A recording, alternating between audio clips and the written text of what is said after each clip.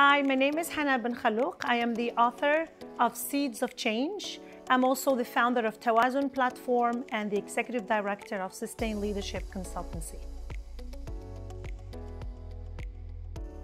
In this business landscape that is becoming more volatile, uncertain, complex, and ambiguous, I help entrepreneurs and business leaders find ways to remain relevant in an ever-changing world.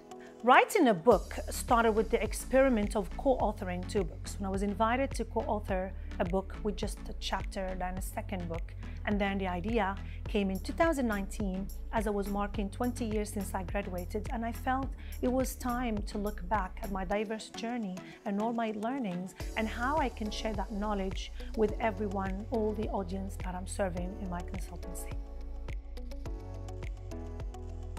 Wanting to write a book is just a start. I knew what I wanted to share, I knew my message, but that's only the beginning. Finding a structure, knowing where to start from. It's a book at the end of the day, it's a whole project. I remember I was completely just frozen.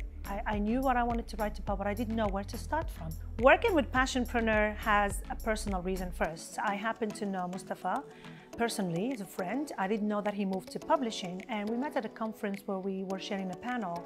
And as I heard his story about his own book and the success that he achieved and how he's been helping other entrepreneurs and other business leaders share their message to the world, I found out that I couldn't find a better place to be my partner, to be my companion, to accompany me in this big project, because we met at a time where the idea of writing a book was there, but I didn't know where to start from. And I think it was just a gift sent from heaven that we met that time.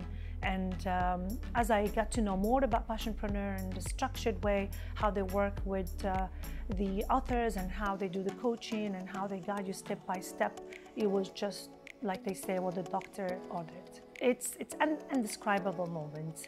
It's 20 years of diverse journey across continents, 20 years of challenges, 20 years of learning, and it all came in this document ready to be shared with the whole world. Definitely, it was a big, huge milestone for me.